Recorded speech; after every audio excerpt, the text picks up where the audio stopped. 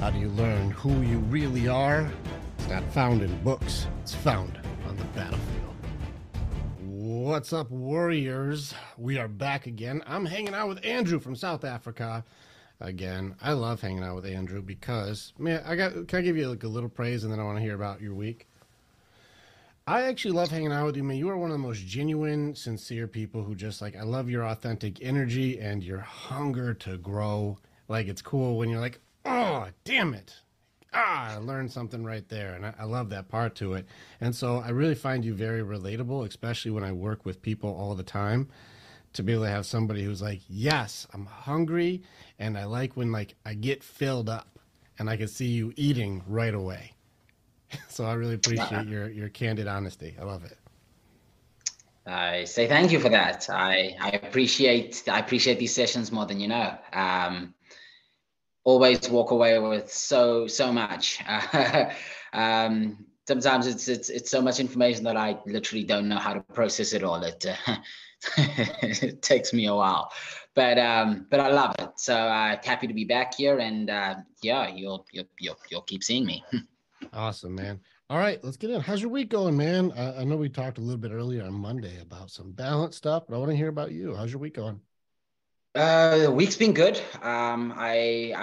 It's been a very positive week, been a very successful week, but it's been exactly that. Is that it's been a struggle to juggle it all. I want to be able to perform at the highest level on all platforms and all facets.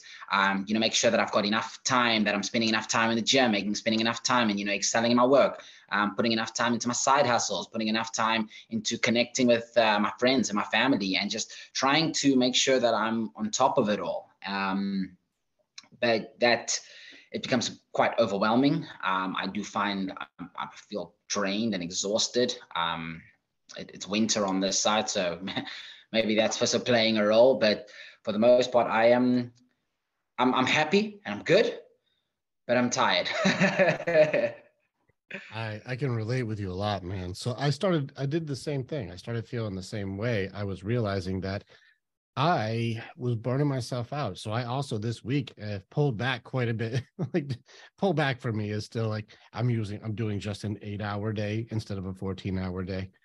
But that's pulling back for me. And so in which case, in the last 7 months, I realized I was just pumping out massive days. And I started to run into my own, like, it's not even, it wasn't sadness, not stress, not anger. I was running into just a fatigue. I was like, man, I'm just getting just smoked by the middle of this day. Normally I'd be just going, going, going. And I did start to catch myself on that same balance question: body, friends, family, spirit or soul, working on my mind, my heart, acknowledging my own growth, and hitting a ceiling. And I think you probably realize this too. Whenever you're on a journey, you're going to start running into an obstacle, and oftentimes we'll hit these glass ceilings where we're like, "Why am I hitting this?" Now, the thing with the glass ceiling is you have to break through it. That's why we call it a breakthrough. You break through whatever this new thing is, it takes you to the next level, and then you start feeling that massive sense of growth again.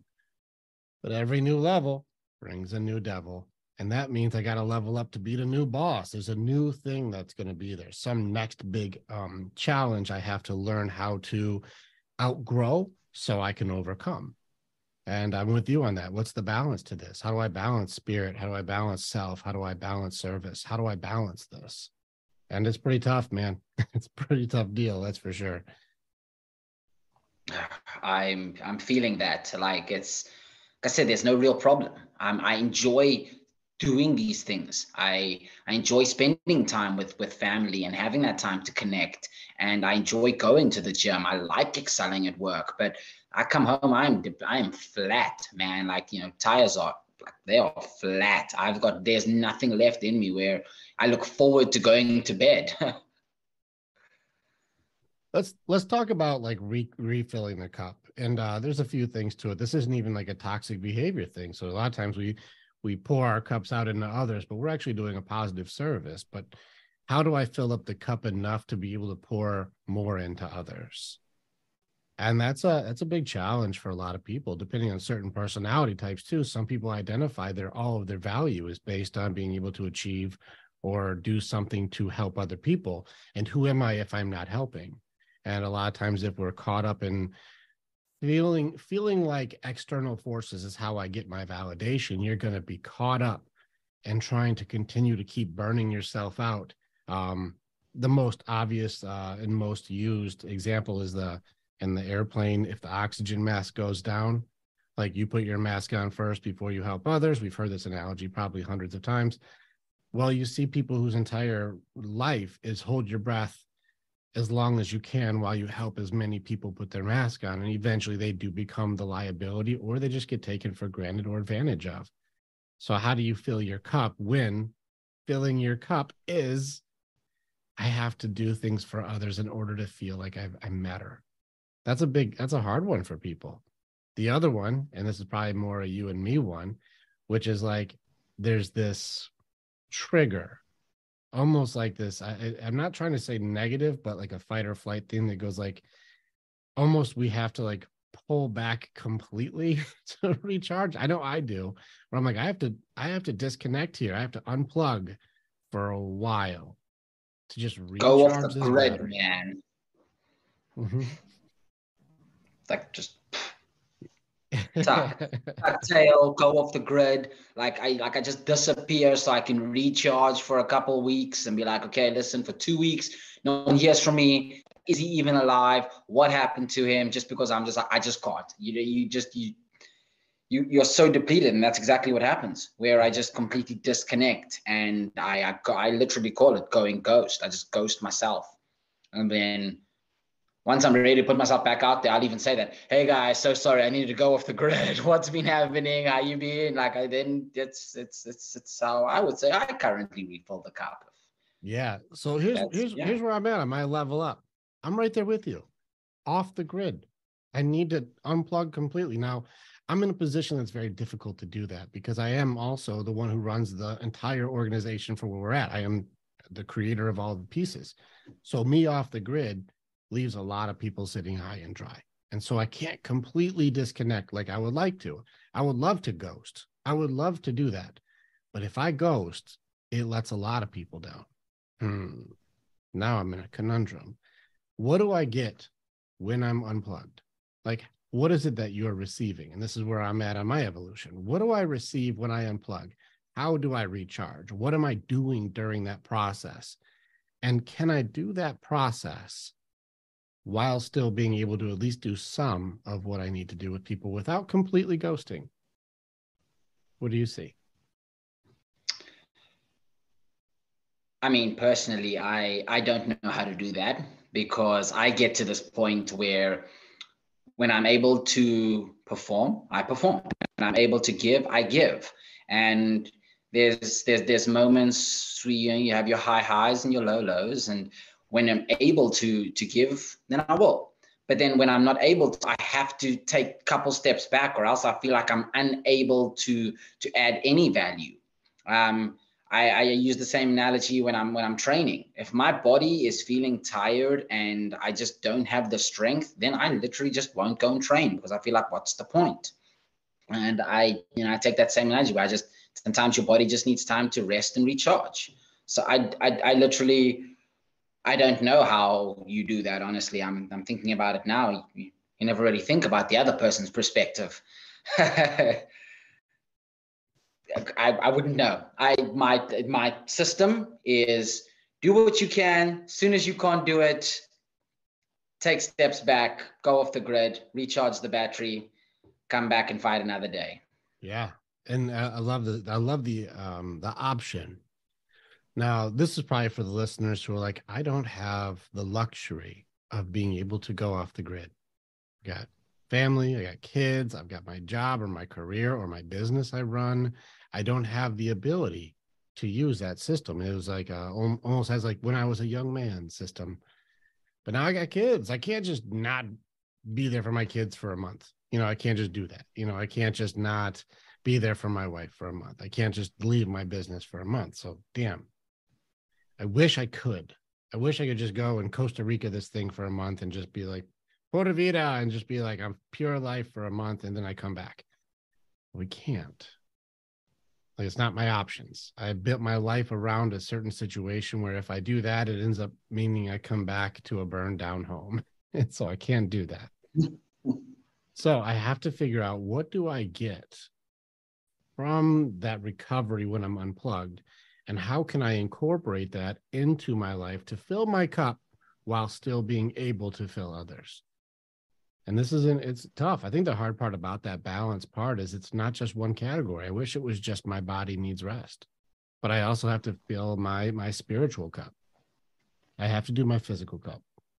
And I have to also be working on my own personal growth while still helping other people. And so I'm consciously, very deliberately right now, taking time in between my obligations that I still have to rest. I'm doing an unplug during my time. So what I did is I pulled my schedule back quite a bit because it wasn't balanced. 14-hour days are not balanced days. They're not. And so I'm like, okay, let's pull it back to 8 hours for me, which that's a full workday still. But for me, that opens up a lot of windows. I'm not taking as many phone calls. I'm pushing things to different days, so I don't have to have full days like this. And I'm like, okay, this is giving me time between to just relax. Now, some days I'll do a little bit of like breathing stuff, or I'll take a nap and rest, get a workout in if I need to, and just unplug for a little bit. But I'm really chilling it out, pulling it back. I think it's also difficult too, because a lot of what I do is deep work, which means if somebody's really struggling, I'll come in with you. I'm not going to talk about just, oh, tell me about your feelings. I'm like, let's go in and fucking fight, dude. Let's go in and fight whatever this is. What's attacking you right now? I'm coming. Put my shield right next to you and we'll fight it. And that takes a toll. Going into hell is not free, guys. Just it takes a toll. And even with my armor, like I'm like, oh man, that smoked me. And even when I do anything between cognitive work or neuro-linguistic work, I get tired. Like, it takes a toll. And anybody who's done like real deep work like that, like, man, it's not free. You're like, whoa, that one gassed me. I don't know. Have you ever watched Stranger Things? Stranger On Things. Yes, Netflix? yes, yes. I mean, You know how I have. when Yeah, what's her she name? Yeah, 11. 11, when she uses her abilities and she gets like the bloody nose and stuff. Yes. It's like that. It's like I can't use these abilities and not get like the bloody nose. And if I go too far, my ears are bleeding. I'm like, oh, it was awesome and it was good powers and you did something, but you're like, oh, that one drained the battery. No, I completely feel that. I mean, I've had sessions with you, and we just start exploring some topics and think and talk about things that I've never really even thought deeply about, and I feel physically drained afterwards. I'm like, good Lord, that was fucking intense, man. So for you to be able to do that on more than you're speaking to, I've seen you deal with groups. I know that you speak to you have a couple of these calls sometimes lined up back to back. Mm-hmm. I take my hat off to you for being able to keep going through and be able to work with this many people on that level. I mean, even with myself, just going through my own motions is like, whoo, good Lord, I need a break from me. Yeah, agreed. Yeah, even on any given day, even today, for example, I ran a men's group this morning. I ran a women's group this morning. We have our call today. I have a business group to run in an hour from now. And then I'm doing a live webinar training tonight to help people fight anxiety. So I get about a 2-hour window today to unplug. Normally after that, we would go live too. And we would also help people live. And I'm like, yeah, we're going to pull that back a little bit. I have to recharge. But that's still that's 3 groups, a podcast recording, and doing a 2-hour live Q&A training on one of the toughest things people are facing today. And that's recharging for me. Yeah, I don't get that. I'm gonna be real with you, man. And that's what I wanted to actually, because I wrote it here, where you said you took time to pull back, and you were busy speaking about it now, where you said that, like, you'll take a nap, you'll go to the gym if you need to. But my question to you then is, what is it that you do that you find relaxing? I mean, I understand that we're all different people and we have different things that work for us. But what is it that you feel that truly recharges you? Such a good question, man. That's a really good question. And it's I think that's kind of where I'm trying to also probe it myself. I was taking more naps or just resting more. And yesterday I took 3 naps yesterday just to let that the because I feel better today already. Maybe I just was sleep deprived or pushing so hard.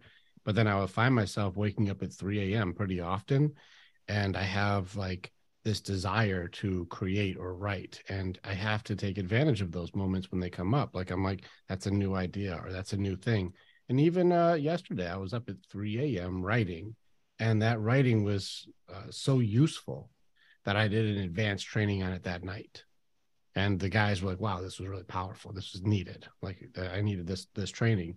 So sometimes I have to listen to those 3 a.m. moments. So you're right, what is recharging? Because I wish I could say it's just sleeping more, but maybe, it's a balance between needing more sleep and more rest, but then also having an outlet or a creative outlet that I allow myself to explore without having to suppress it to do more phone calls.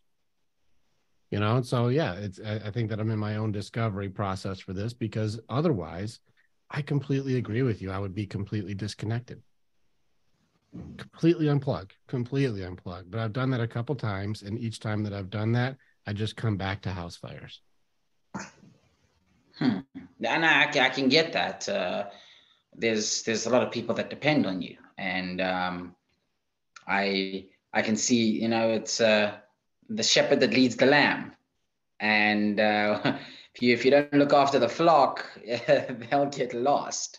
Um, which is why I ask, because like I understand, like, getting in more sleep. Like, personally, I feel like, sleep is super important. For a long time I was, how do I say, convinced with all this, how do I say, toxic hustle culture, if you would call it that, where they were like, graft while they're sleeping, and who needs 8 hours, and like, you just go for it, winners do whatever it takes. Then, for a while I did that, and then realized, no, man, that sucks. It sucks a lot. And I do believe in getting good sleep and get like eating well, but like, as much as I try to balance it, I just sometimes feel like there's times where I feel like I've overslept, and then I feel even more tired, or Mm-hmm. now I feel completely lazy and I don't want to do shit. Um, the other day you mentioned the rule of 33. I believe that's what you called it. And that really spoke to me, where you said, if I've got this correct, please correct me if I'm wrong here. Where you said 33% where you're working with a mentor, 33% of when that's working up, 33% where you're working with people on the same level, and 33% where you're working with people that are rising to be at your level.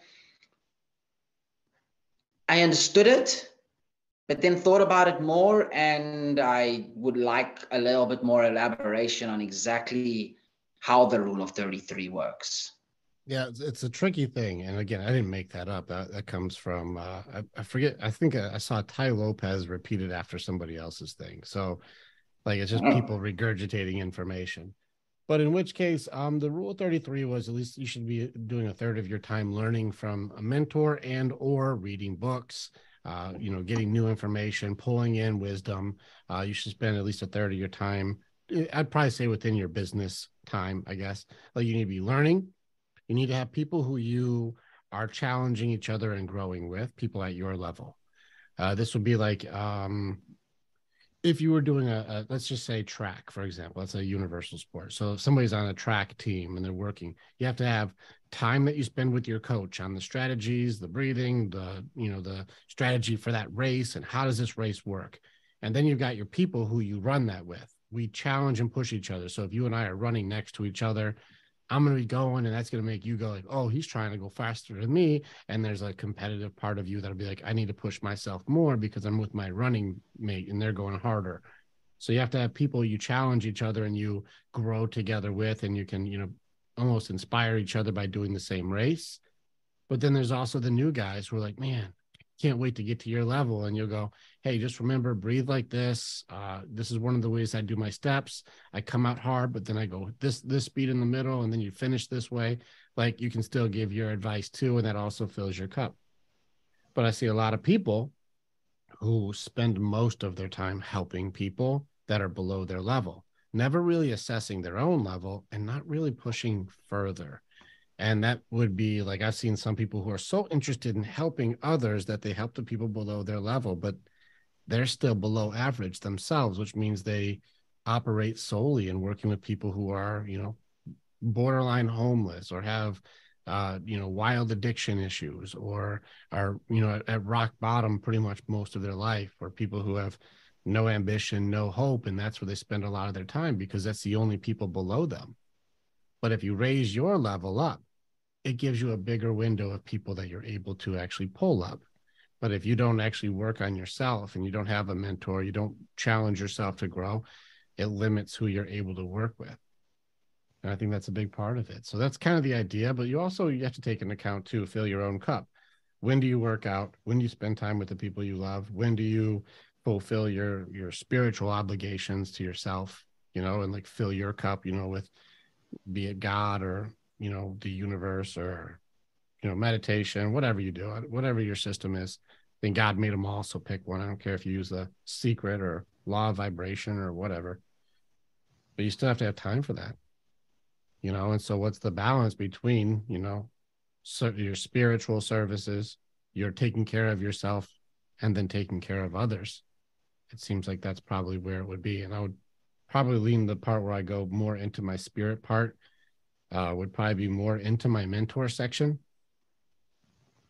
like lean on God, listen a little bit, read some Jesus. I don't know, pick a thing, but like find it, like my time that I would be doing the things for that, I would probably put that into my 33% for mentor, and then working on myself with my partners. That's my middle section. And then how do I serve others? And that's my bottom section. So that's where I found balance in my life. The only thing is I try to pack in a week's worth of stuff in one day. And that's where I was unbalanced, is trying to do hustle culture, which I guess you're right. I never really plugged into it. I remember like the Gary V stuff, like you need to be working 26 hours a day and DM every single person. And I'm like, man, am I not doing that? Yeah, no, it's not sustainable, and you eventually, I personally have felt that trying these methods, because I tried them and I was like, because I can hold myself accountable, and I'm like, I can, let me show you how much I can give.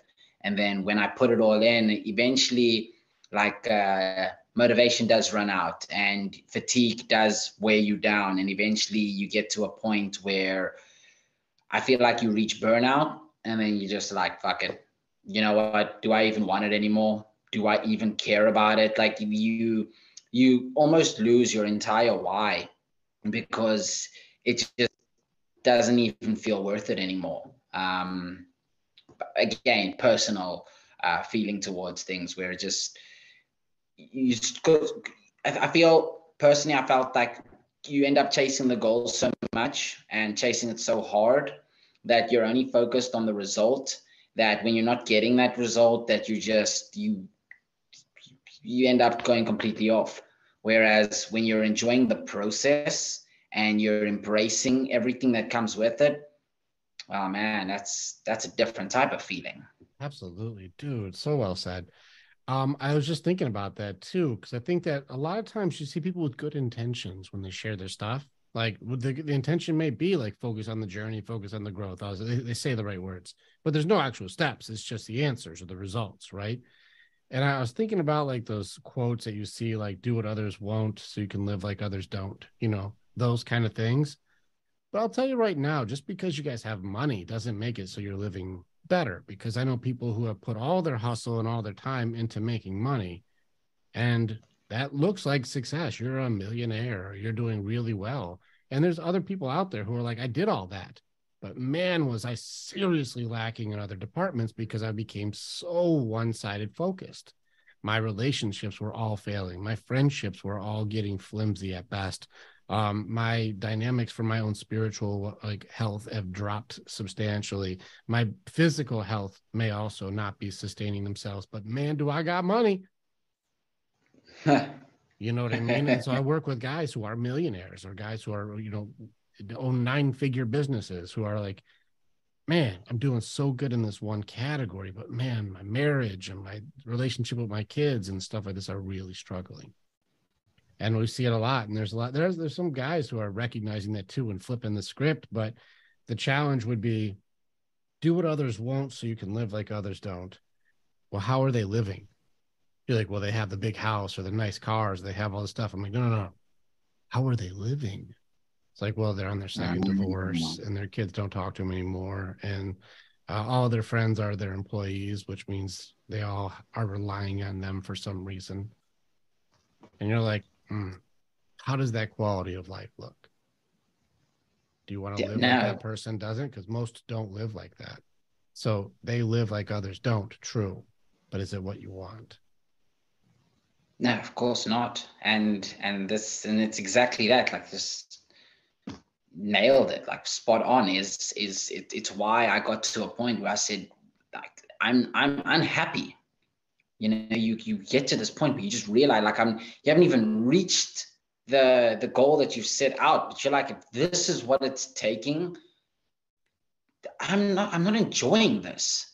Like, if this is what it takes to get there, like, fuck this, man. It's why you end up bailing, because it just doesn't feel worth it.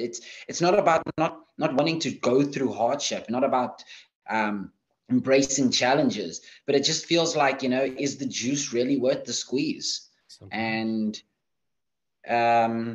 sometimes it just doesn't feel like that, and that's why I've wanted to, and this is why I've changed my approach on how I look at things. And it's exactly why we're speaking about exactly that, as balance, is that I don't want to neglect everything while I chase my goals and my dreams. I want to be able to still have good relations. I don't want to have to disregard my health in order to pursue other aspects. I don't, it's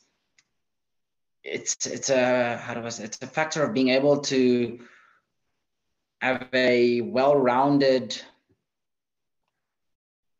I keep saying it, balance of it all. And that's what it's about for me. It's easier said than done, but this is why I'm trying to figure that out, and make sure that I don't disregard one thing in pursuit of another. I think, yeah, it's a good call. And I want to kind of like, I'm going to transition off of not cancel, but hustle culture and the hustle. Because I think people are starting to realize, like, we're hustling really hard, but maybe not in the exact areas it needs to be. And we're just burning out. We're burning out in all categories. And I think that's not really, I'd be open to have somebody who does successfully do hustle culture jump in with us. I would like that, because I do see most people who are like, it seems more like I'm really good in this category, but struggling in this one, and this one because of it. And, and credit to people who are doing successful. I think I saw, what was the guy's name? It was Ryan something. I forget the guy's name. He's like a multi-millionaire. Simple name. I forget the name. It was Ryan something. I was listening to some of his stuff, and because of his things, he was saying, like, I made all the money, but I was realizing I was lacking in every other category and had to change things. So there are people shifting. I know that Les McDaniels, he runs a group with some guys called Front Row Dads, who, instead of businessmen who have families, they're family men who have businesses. And so there's people who are realizing that hustle culture doesn't work. But then it gets into the part where you said, I'm happy. You want to do some more wordplay? Like respect? Hook me up. Yeah, you want to get into it? Okay. So this is a fun training on this one. All right, I want to do it. What is happiness? Like, I want it. Everybody wants happiness. We want it. Andrew, help me. I want happiness. How do I get it? What is it? I want it. Like, All what's happiness right. to you? Like, what is it for you? Okay. Let's see here. Happiness.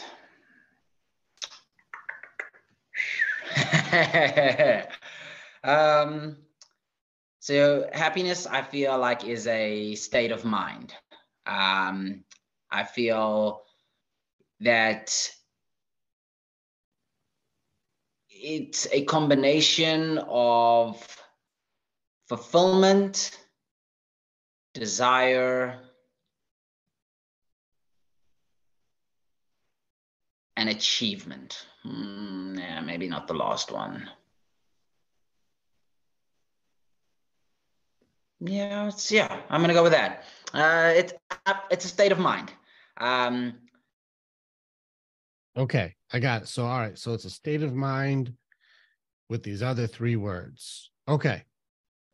What's fulfillment? Because I got to get at least these three down so I can get the other one. So I need to have these other pieces. All right. What is fulfillment? So I can do that. I want to do fulfillment. How do I do it? Fulfillment. Okay, let's break it down. Um, here we go. Fulfillment is when we, let's see. All right, that one's tricky. Okay, maybe let's jump It is a into. tough one because I Let's feel jump like into desire. I'm scared. I'm scared to use a different word because then I'm even thinking like fulfillment when you feel like there's nothing lacking anymore, where you Okay. feel like you're no longer empty, where they feel like there's nothing more that you can add. And I feel like that is the point of fulfillment, where you feel like you've reached the pinnacle, rooftop Oh shit. fulfillment. Have you ever felt like have you ever filled it all the way up to where you're at the pinnacle and there is no more room to grow? No, definitely not. Have you ever been happy? No, yeah, 100%. Oh, well, then shit, maybe it's not this fulfillment thing. Because if I have to be at the pinnacle of something to even get it, but then you've had it without being at the pinnacle, maybe that's not what it is.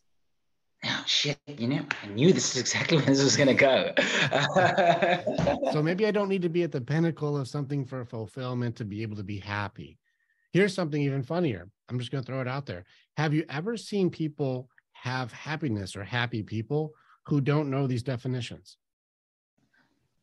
Yes, Okay, so all the maybe time. we don't need those definitions. So that makes it even trickier because I know people who don't know the answer who still have it. Bum, bum, bum. Shit. I want to change my answer. Yes. What's the new answer? What's the new answer? I would have scrapped the last three words. I want to just say that happiness is a state of mind. Happiness is something different to everybody else. I what makes one person happy makes another person could make another person unhappy. Happiness to me is something different to you. Even it's a state of mind. I'm gonna just stay with that. All right. It's a state of mind. Cool. I want to be in that state. How do I get access to that state? Because I want to do it. So, how do I do it? Um, find. I was literally about to just say, find what makes you happy. Happiness is finding happiness. Yeah. um, how to achieve that state of mind? Like I want to do it. I'm in. Like you got me. I'm in. I want to do it. How do I do it? No, I'm tapping out, Rick. This. I wish I could explain it. You did good. You did good. Is It's really hard to do this. This is so something that hard. like how do we explain a feeling? It's really difficult to do this. And somehow people are all seeking this and we're looking for the answers, the convoluted answers often. You did a really good job of going, let's try and put some words to it. Other people have done this too. Harvard professors do this. So it's not to say like what you're doing was like, that's incorrect. Other people do this. So it doesn't seem like you're that incorrect. You said fulfillment, desire, achievement. It's actually really, really close. I can remember Arthur C. Brooks. I'd love to have a conversation with him because I would challenge some of his things. He's a Harvard professor who teaches a class on happiness. His 3 words that he used is satisfaction, enjoyment, and purpose, which is very close to fulfillment, desire, achievement. So not bad because you're sitting there on par with a Harvard professor. Well done, Andrew. Yeah. Well done. Wow. Now, Wow. we run into a problem though. The answer for what happiness is, like you said, is subjective. We all have a different answer. Well, that's tricky because it's an answer that we all have a different answer to. We all want it, but it's different for each of us, correct? For one person, Correct. it may be being out on a beach. Another person, it might be an autumn day. Those are both outside, but very different versions of it. One person's happy is coming home after a long day and face planting in bed because now I am home. And another person's is going out and partying.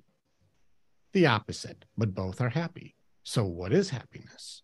Well, you're right. It's subjective. We all have a different definition for this word. Here's where it gets tricky. Well, what was fulfillment is the same as what is satisfaction. Well, that's also a subjective word. We're probably going to all have different answers for satisfaction. Okay. What about enjoyment? Well, we may have different answers for what we find enjoying or enjoyable, or what enjoyment is, or how we would explain it. And then what is the profoundness of what is required for you to feel you have achievement or purpose? What is that, right? Well, purpose is profound. To understand the reason why behind the why, it's a deep journey. And it's very hard to figure out what's the purpose for things. Now, we can surface answer them, but again, that would end up being highly subjective, right? Here's the Right. reason why this is difficult. We have a subjective word that everybody wants, and the answer is 3 more subjective words. Now you can see why people have to take a few month class to try to figure out what the heck you're even talking about. And at the end of it, you may be even more confused than when you started, because now we're trying to all figure out the subjectivity of a word that we used to have before we even took this class.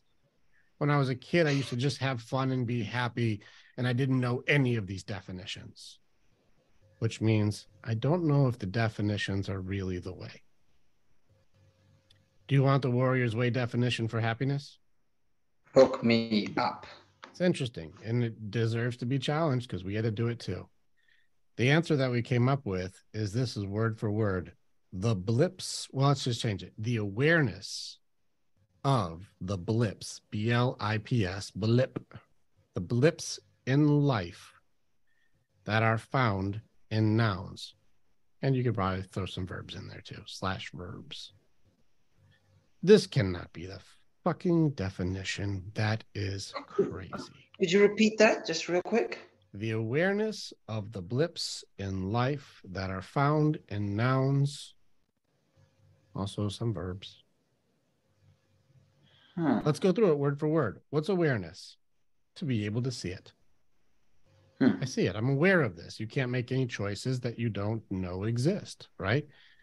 And so we have to at least be recognizing like, hey, this is great, right? We have to at least see it. What's a blip? A blip is by definition something temporary. This means it is not supposed to last. In fact, it's meant to only be here and gone, and it may be seconds, it may be minutes, it could be hours, it could be days, it could be weeks, but eventually it will be done. And over a long enough time frame, everything ends and then starts anew. Everything is meant to end. Every ending is another, every new beginning is another beginning's end. That kind of thing. I 100%, of course, everything that starts must end. So everything's temporary. Well, that means the temporary things, the moments that we're in that we should be aware of, are fragile and beautiful and not meant to last. And a lot of times we'll miss those. Now let's look at life. Life is how we measure time. In our time, in our lifetime, how many of these blips have we had? How many moments could we catch? Now, what are the moments that usually bring us the most happiness? People, places, things. Nouns, right? Oh, I had my favorite cup of coffee this morning, or I got to spend time with you today, or, I love being in this at the beach or on the mountain or, in the woods or, wherever. I love being in certain places, people, places, things. Being home, for example, is where happiness is, whatever it could be. But we also have some verbs in there because sometimes you may love skiing or bowling or fishing or dancing or something. So there's a thing, right? People, places, things, and verbs, right? So let's look at it. Happiness is having an awareness that everything that you have going on around you that's good is not meant to last, which makes it precious and beautiful and fragile and worth noticing. And if you can catch that you're in the middle of a beautiful moment in the middle of it, that awareness makes it so you can feel all of these satisfaction, joy, purpose, fulfillment, desire, achievement. But did you see that you're in the middle of a blip right now? This conversation that you and I are having is temporary. We will have this conversation, and then this day will never happen again, ever in history. There will never be. Right now, it is May 24th, 2023. It is 1:29 p.m. here. It's much later where you are. It is pushing summer here. It's winter there. And all of these things, the way they are at this exact time, will never be like this on this exact day, ever again, forever. There will be days that are similar, but it will not be this day ever again, which means today is filled with blips that will never, ever, ever happen again. But do we have the awareness that we're in one? I like that. It's such a good definition. The simplicity is what makes it genius. I don't have to define more words to understand it. I can go, hey, did you notice that the good stuff you have around you isn't meant to last? And that's not sad. It just means appreciate it more while it's happening. And you'll find happiness is actually all around you, in conveniences, in relationships, in places, in things. You're surrounded with blessings. But if you don't look for them, you'll miss them, and you'll just find the coal amongst the diamonds and go, look at this bad piece of rock that I have. And like, you had to move a bunch of diamonds to get to it. And I've had too many diamonds. Not looking for diamonds anymore.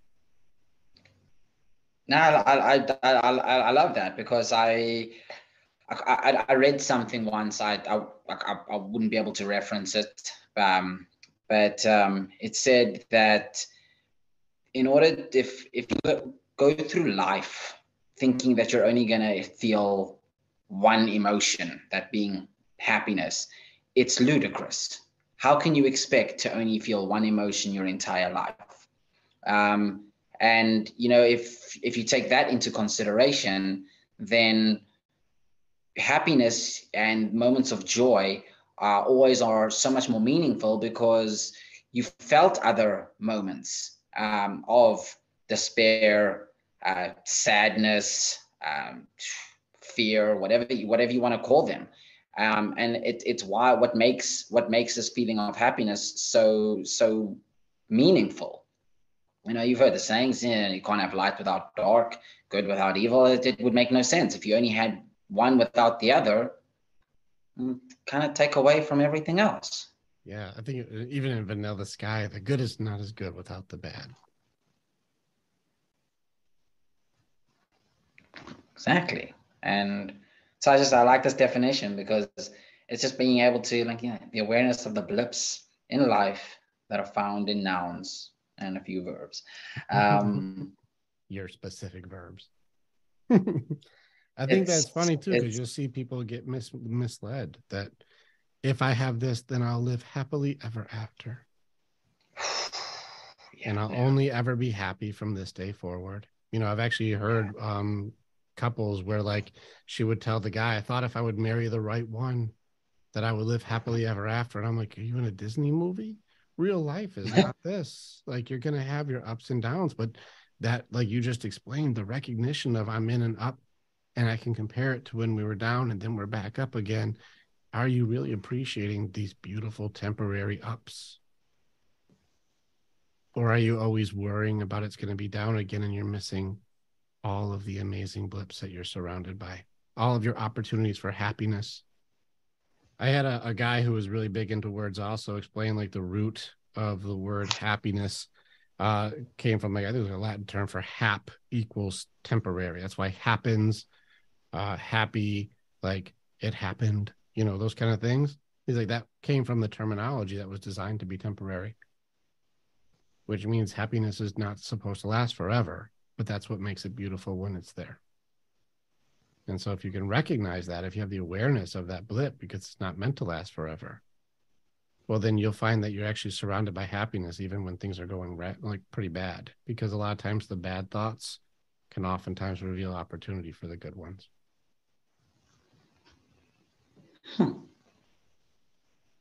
That's a really good way of looking at it.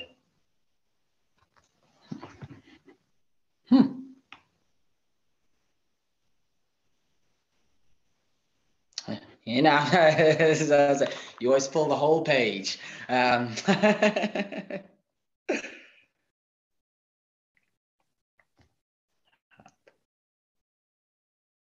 why it's pretty fun. I'm not going to go all Alan Watts on you because I love listening to his like breakdowns for like words and how we make up words to explain other words and why words are so weird, the way that we try to name everything and call things what they are. That by itself is its own funny conundrum. But like it's pretty fun when we play with these words and go like, what are these words that we all wanted, like respect and happiness? You know, what is joy? What is fulfillment? What are these words? And we're like, fuck, we use them, but I don't know what they mean. And it's different for everybody. And I don't know how to explain it. We need trust, but what the heck is that? How do I do it? You know, hear people use terminology that sounds like it's confident, so it could be true. You got to earn my respect. You got to earn my trust. I'm like, I'm in. I want to do it. How many of what do I have to earn to do it? And you're like, I don't fucking know at all. I have no idea. And you're like, well, I'll never be able to do it. This is something that has become that I've become very conscious of in the time that I've been speaking to you is exactly that is there are a lot of very basic and simple words that we all use in our day to day and things that again, not you, me, I can only speak for myself, that you would assume that I understand. But then when you actually break it down, it becomes completely complex. And I've now gotten to a point where I try to think about things and analyze them a little bit more deeply before I just assume that I actually know what it is that I'm feeling, or what I mean about said subject. But that's also because, well, we've done this a couple of times, and yeah, I've looked at a few words now where I go, hold up. Expectation. Let's see what that is exactly. What do you mean when you speak about respect? What do you mean when you speak about trust? What is morality exactly? And you're like, oh shit. And it allows, you know, it's good to continue to question these things, because when you stop questioning them, you don't actually look at it from a different perspective. And yeah. That's what I've really like. That's what I think one of the biggest takeaways that I have from a lot of these sessions is that I challenge my own thinking in many times where, you know, we speak about vulnerability and I'm like, oh my word, let's not even get into that. And there's just so many aspects in which you don't consciously think about because they've always been there. Like you've just felt like you've always known them. So you realize you don't know shit. One thing I love that you're doing, and you're doing what I call the difference between like modern day, you know, therapy or counseling versus warrior training. You're doing something that's not being taught as well as it should be. Warriors challenge everything, but this doesn't mean hostile. But you're doing it right now. What does that mean? How does that work? Is this authentic to myself or not? Is that my thing or is that your thing? warriors are going to be asking questions to try to figure it out, because once you reveal the curse that's been put on you, you have to fight it to break it. We have to break that curse. It has to be broken, which means I have to challenge it. I have to go against it to break it. These are belief systems that people put into you. You're not good enough. You're never going to make it. You're not smart. You're not talented. You're not worth it. Those are doubt curses that people put on you. Put comparisons. You're not as good as them. You know, they're not going to love you if you're really who you are. Like these curses that people put on you with all of these different thoughts that aren't true, but nobody challenges. And if you challenge them, you'll start to discover things about yourself. And I think, who was it? I think it was Bernard Hayes, if I have his name right, says, advances are made by answering questions, but discoveries are made by questioning answers.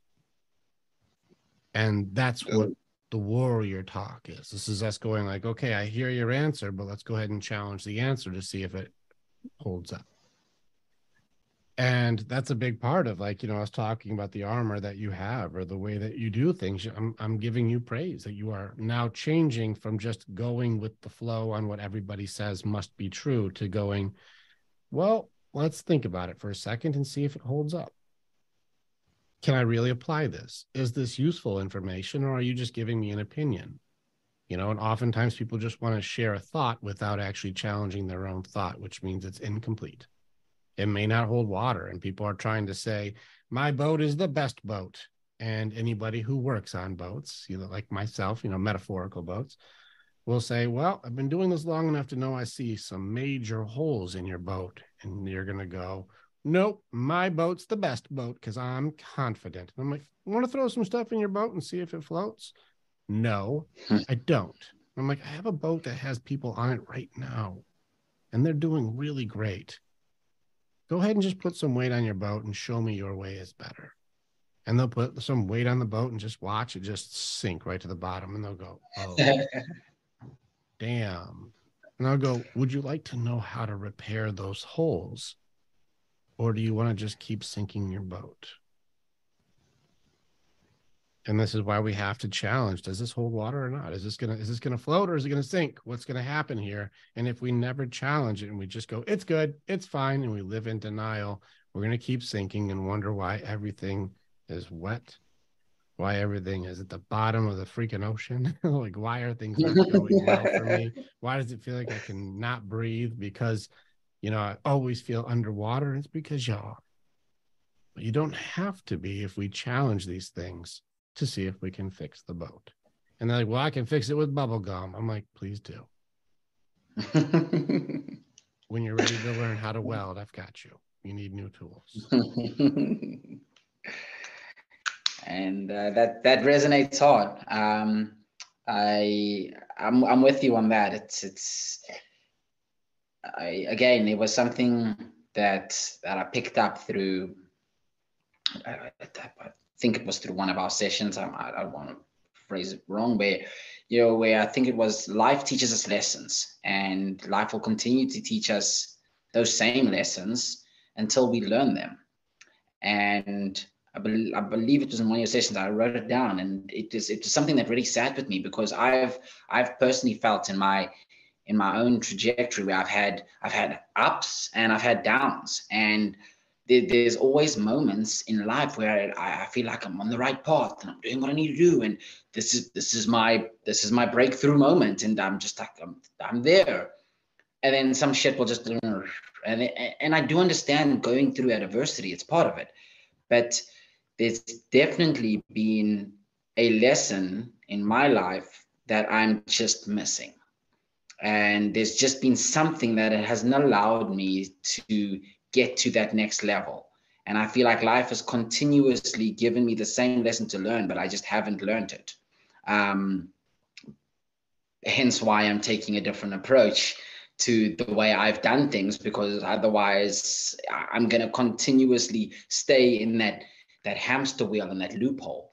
And well, this is where I am now. I don't feel like I have the answer just yet, but I do feel like I'm making progress in exploring what that lesson may be. Yeah, and I think that is well said and good observation on your side to go. There's something there I'm not seeing, but I know that it's there. I just don't see it. And I call that the blinders. When people have blinders on and you're looking through the Mm. world with just like this, and you're going, man, I'm looking as hard as I can through my blinders. I'm looking so hard through this. And maybe if I just squint harder, maybe if I just look harder, maybe if I focus more, I'll get it. And I'm like, hold on a second. You have blinders on. Let's work on taking this blinder off. And then you go, what? Hey, that's the thing I've been looking for. It's right next to you. And I'm like, it's been next to you the whole time. But you are looking through like almost binoculars. You're looking through this and you're only looking one direction, but it's the same thing as like a telescope. How much sky is there to map out versus how much you can see in a telescope? And if you're looking through that one thing, you're missing so many things around you. And a lot of times the answer is right next to you, but you had blinders on. And people are trying to do as much focus on that one spot as they can when they don't realize if we just open up the view a little bit, the answers are all around you all the time. There's always opportunity, but you just didn't see it because you had a blinder on. It wasn't because you weren't smart enough. It wasn't because you weren't trained enough. It wasn't because you're too slow or whatever judgments people would put on you. You just had a blinder on. You couldn't see next to you. But if you take that blinder off, you're like, oh my God, the answers are right there. And you're like, you just had a blinder on. Now you can see. And now it's time to go to the next level. But kudos to you to realizing I'm hitting a ceiling. And that's where a lot of us are at right now. I have myself, a few other guys are recognizing I'm hitting a ceiling. Time for a breakthrough. And that's why the balance is coming up. That's why what are my things I'm looking for is coming up. That's why the challenges are becoming more obvious. I am hitting a ceiling and I need a breakthrough. And when I break through, I'm going to get to the next level. And what does every next level reveal?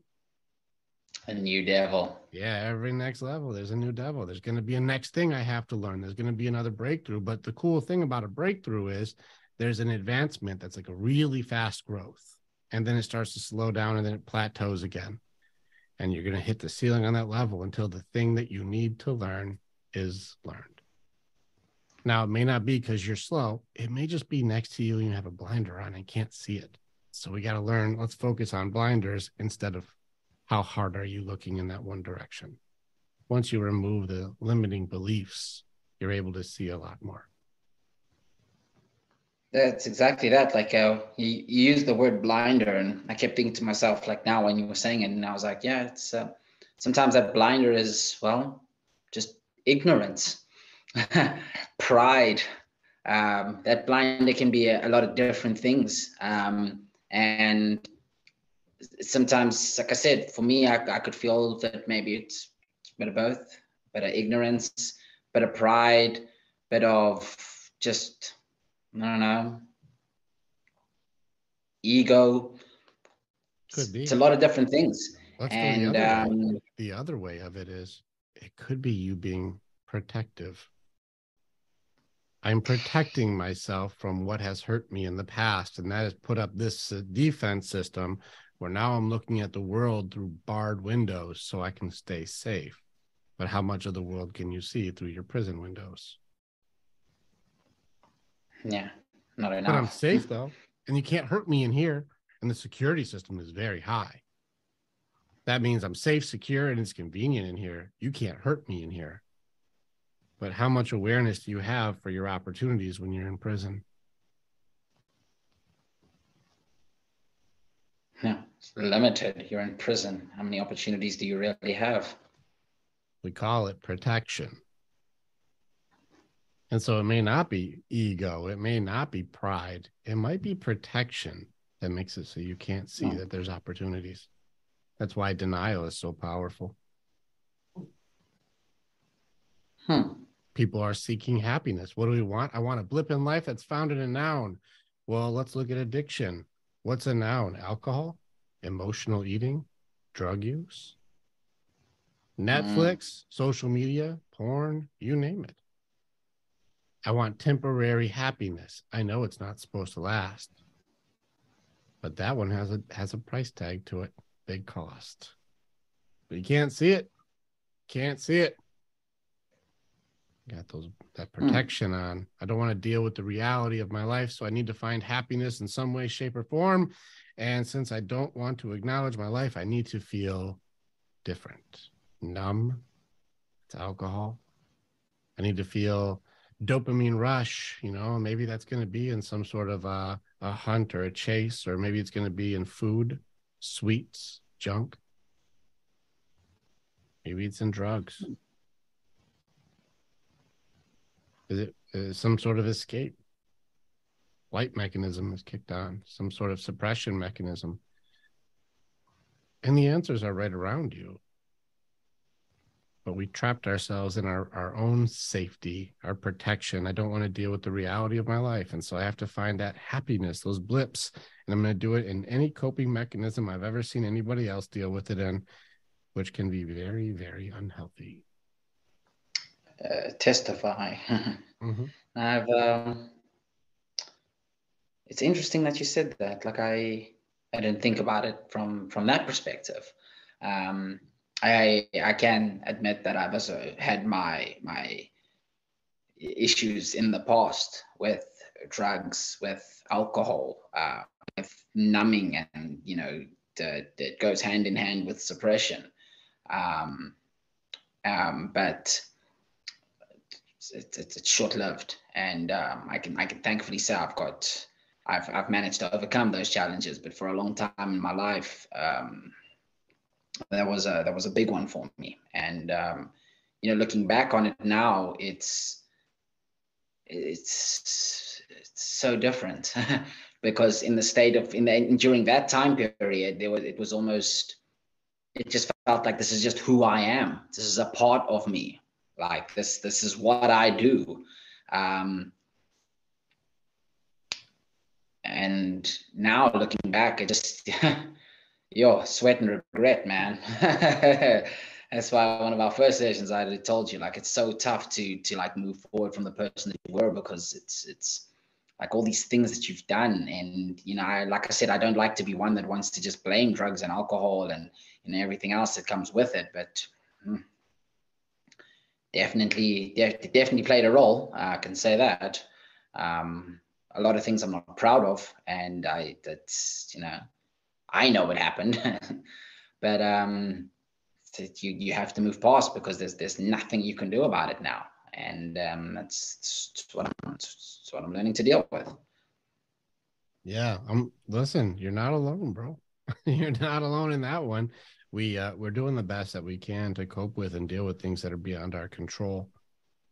And that's the most common thing you see. Even like my down south guys in America, my southern boys get their asses kicked because they're hearing the songs that say, treat her, like put her first and love her with everything you got, and white picket fence and give her everything that you have and love her always and do all the sweet things. And they're listening to go do your own thing, girl.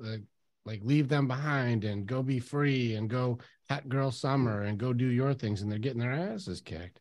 Now, I told my daughter, she loves country music. I said, can you show me how many songs can you find that you like that don't have alcohol? She actually really struggled to find how many songs don't have alcohol. Same thing in hip hop. I might give me some songs without alcohol or without some negative behavior. Go ahead. Like culturally, not in hip hop. You're going to see a lot of it that's going to have drinking or, trying to hook up with as many people or steal people's girls, like stealing or getting fucked up or something. There's going to be some kind of, this is how you deal with things when things are either going great or going horrible. It seems like it's the same answer.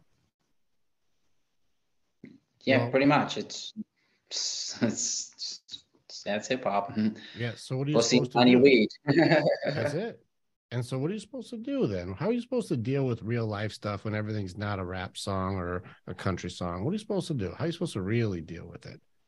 And that's where people are truly struggling, is they're not getting tools. They're giving improper coping mechanisms. And so they're preaching addiction as the answer. And people don't challenge that.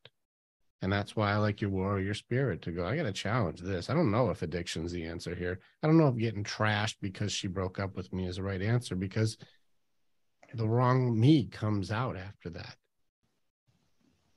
Is that the answer? Doesn't feel right. This is who I am. This is what I do. That's an interesting thing, because that's a blinder, sir. That's a limiting belief to make it so you can't see who you really are because of something that you did. I'm going to give you a piece that I gave one of my guys this morning. Like, do you know what guilt is for?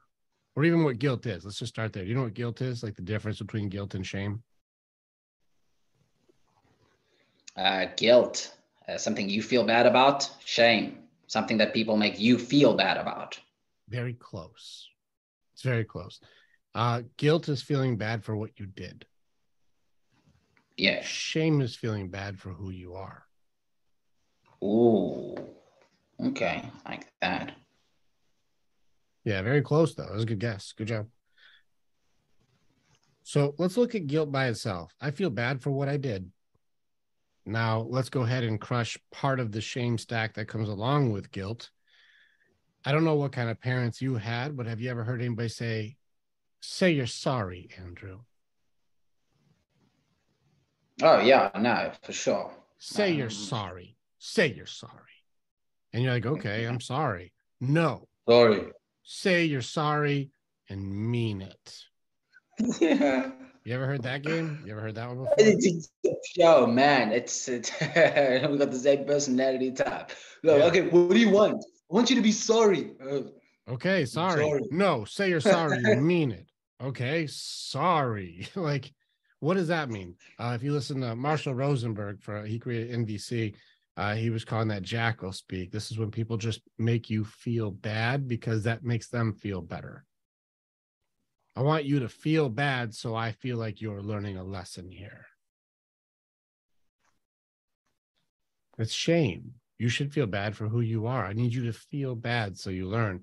This is the opposite. It is incorrect. So let's go to guilt. I did something bad. Say you're sorry. I don't have to be in a sorry state to learn a lesson. So in which case, let's go ahead and challenge it. I don't think guilt is necessary for you to need to feel bad to learn. I believe guilt is the flashlight to let you know there's something there that makes you feel bad so you can work on it. I like that. So like, oh shit, I did something that hurt somebody. I don't feel good when I hurt somebody I care about. I don't need to feel like shit to learn. I don't like doing things that hurt people I love. So I can acknowledge the thing I did. I can see where it went wrong and how it hurt them. And I can say, this is what I'm going to do to change or evolve out of the old behavior that makes both of us feel bad. And in most cases, whenever I've seen people do that, if I was like, Andrew, I totally screwed up, man.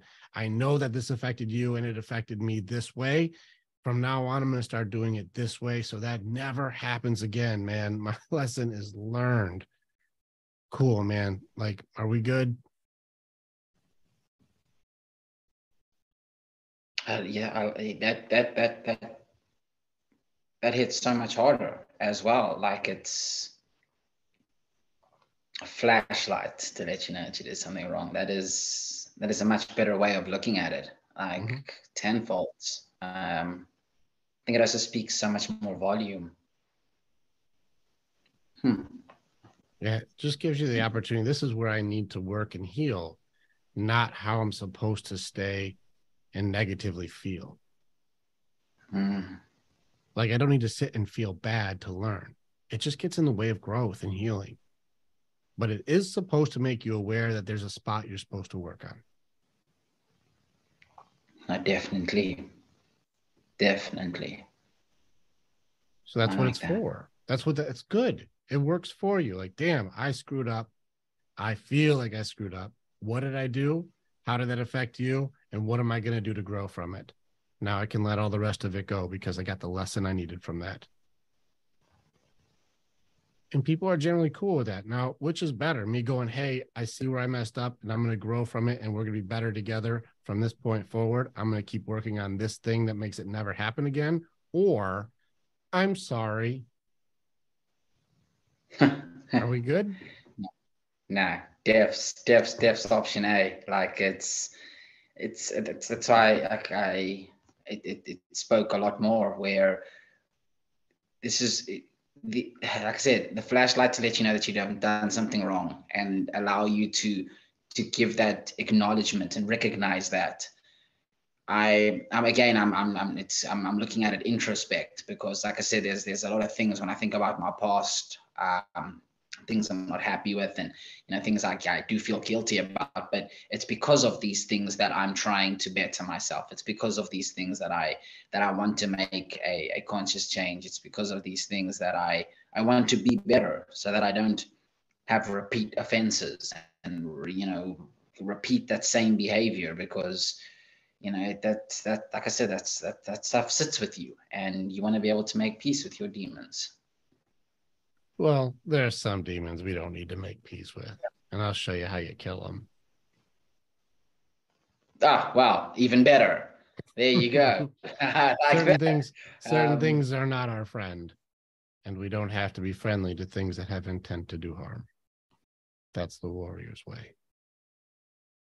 There's a balance to it, but this is going to be, there's some things that there are ill intent. They have ill intent for you, and there's some things that are just misunderstood, and we have to figure out which is why we have to challenge.